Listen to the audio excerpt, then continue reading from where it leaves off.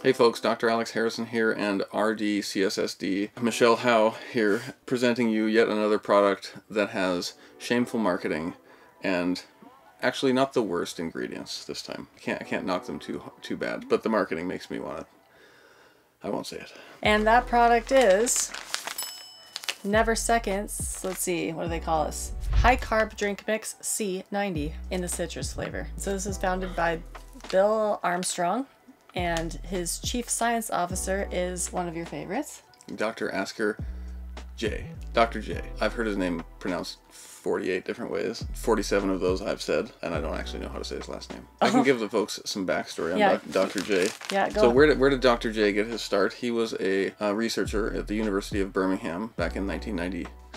Did some groundbreaking research in carbohydrate metabolism during endurance exercise, was also a triathlete, an Ironman triathlete himself, then was recruited by Gatorade to be their head of sports science, head of the Gatorade Sports Science Institute, where they pushed his dogmatic thinking about carbohydrates and the amounts that you can consume and absorb during exercise for the better part of 20 years, which is where we get our 60, 90 numbers that you hear so often. And lo and behold, Dr. J, in 2021, founded Neversecond and has started a company based on those same numbers that he still seems to believe are optimal for endurance performance.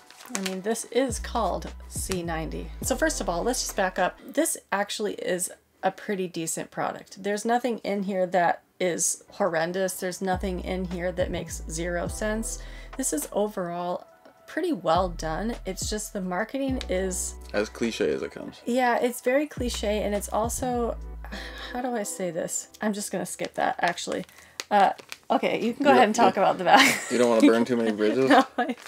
No, it's not that I'm afraid to burn bridges. I really am not afraid of that. I just don't want to be disrespectful and attacking someone's character unnecessarily. I feel like that's not right to do. Not a right thing Okay, to so do. I'll do it. Okay.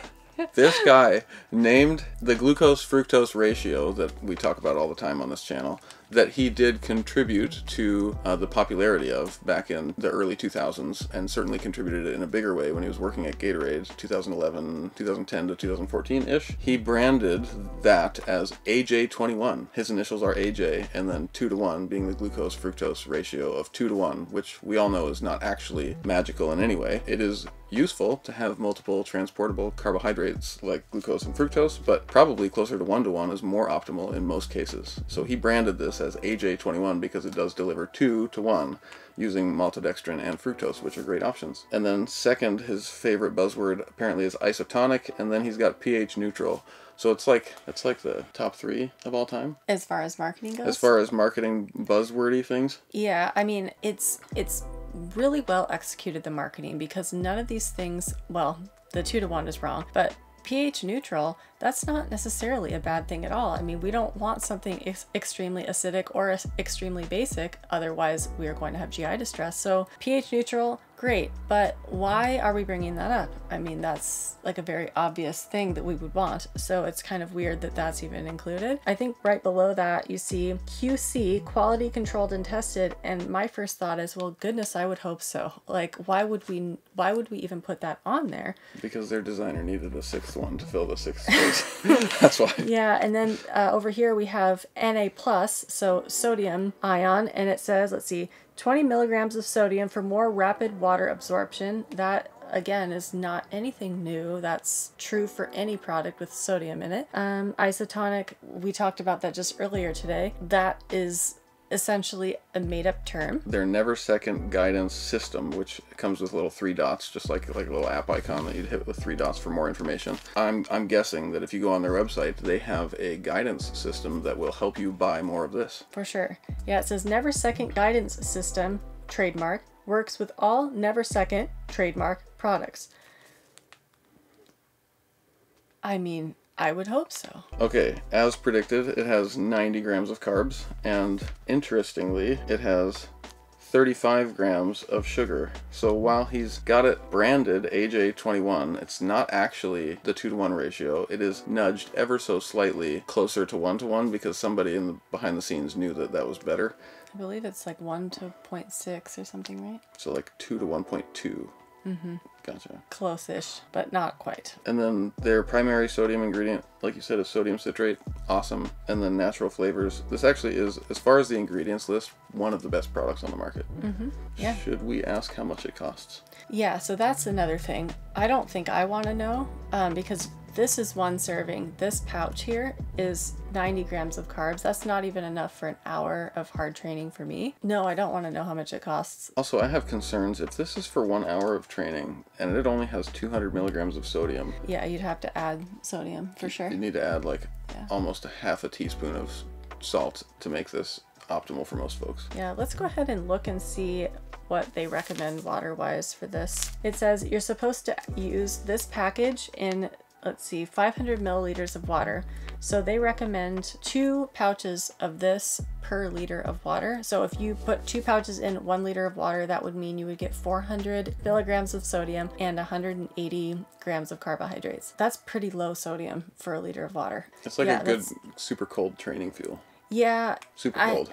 I mean, freezing. And really not a salty sweater, not a heavy sweater at all. I mean, this is like hyponatremia just waiting to happen. So basically, he's recreating the same problems that Gatorade had for years, which is killing people at marathons.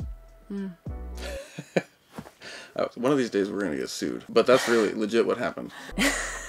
Seriously, look it up. I'd rather get sued and have someone not die from hyponatremia. Yeah, for sure. I'm just saying, I mean, you can survive getting sued. You can't survive dying from hyponatremia. I think they probably cover themselves by saying only drink 500 mils of water with this. Yeah, probably. They're not encouraging over drinking, but most people, when they think 90 grams of carbs, might put it with a little bit more water so that they stay hydrated enough to actually continue to digest and absorb that amount of carbohydrate every hour, because it will take more than 500 mils of water. Yeah, if you are really just truly not drinking very much water and it's cold, you'd be fine. But should we look up how much it costs? I don't want to know because it's going to be extremely expensive.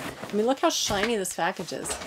Like, this can't be cheap. It's just so sleek and nice. Science first, never second. So, okay, what'd you find?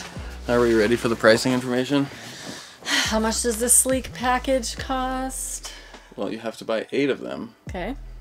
So 8 servings. 8 servings. $38. So if you buy 8, it's $3.75 per package. So how much would it cost for you to go on your Century ride over the weekend? I mean, it depends on what bike I'm riding.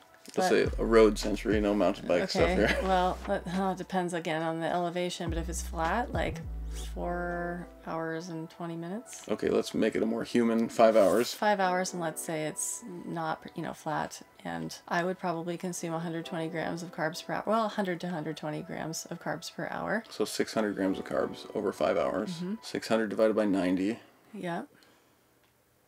And I would need to add sodium. I know that for sure. Sodium citrate would be added to this. 5.5 servings. So 5.5 times $3.75 plus tax and shipping. We're talking about a $25 bike ride in fuel alone.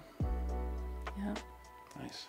Solid. And if you do that a lot, that does add up. And again, we've talked about this before, but I think about what that money could go into. It could go into a bike upgrade, or new tubes or tires, or sealant, or kits, or swim coaching if you're a triathlete, or whatever else. I mean, running shoes. Running shoes. Yeah, just so many things. A sports massage. I mean, date night with your husband. Yeah. A day off of work maybe, or a vacation, or I don't know, so many things. It adds up. This is a good product. I'm not going to say that, I mean, the marketing's a little bit ridiculous, but this is a good product. I'm not going to say it's not, but you can do just as well. You can have just as good of a product, truly, with sugar and sodium citrate and water and some coffee, or like part of a caffeine pill or something. This doesn't even have caffeine in it. Oh. So forget the caffeine. Just with sugar, sodium citrate, and water, you'd be just fine, and you could save a lot of money, and then you could go buy the bike eventually, or you could go on a date, or you could maybe take a vacation eventually. It adds up. Would you use it? Does it make the cut of, if you were given it for free, would you use it? Yeah, I would use this for sure. If this was given to me for free and I just had access to this whenever I wanted, I would totally use this. I would just, again, add some sodium citrate to it. And yeah, it's a good product. It really is. I think the one thing that might frustrate me about it is that to fuel my 3 or 4 hour bike ride, I have to have like 4 single-use packages instead of being able to scoop into a bottle. Yeah, that's true. I do prefer minimizing waste, like package waste. How would you use this realistically? I would first laugh at AJ21 every time I open a package, and then I would, just make it part of my hourly fueling. Yeah. Actually, I take it back.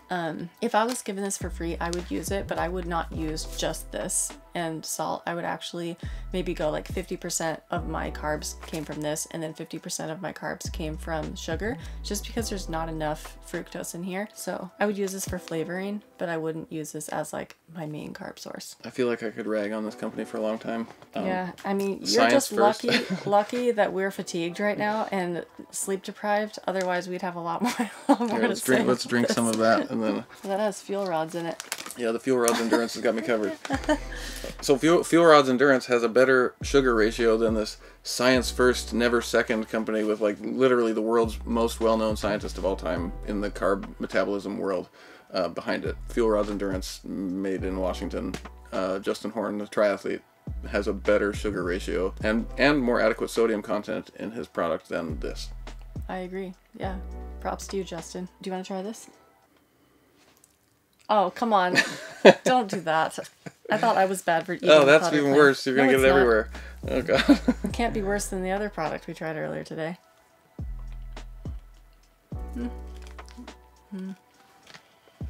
I mean, you can't.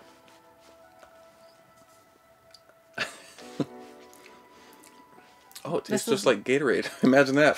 Okay, that is better marketed Gatorade to endurance athletes. What does it taste? It tastes like... It's the same flavoring as Gatorade Lemon Lime. Yeah, it tastes like that with like Splenda. It's like Splenda mixed with that. Oh, it's because it's got less citric acid than Gatorade. It's not quite like... No.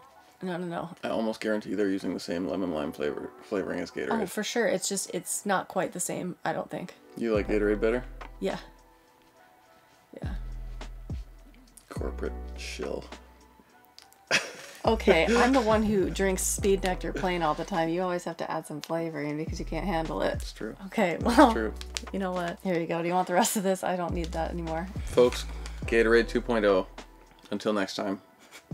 Thanks so much for watching. We'll see you next time.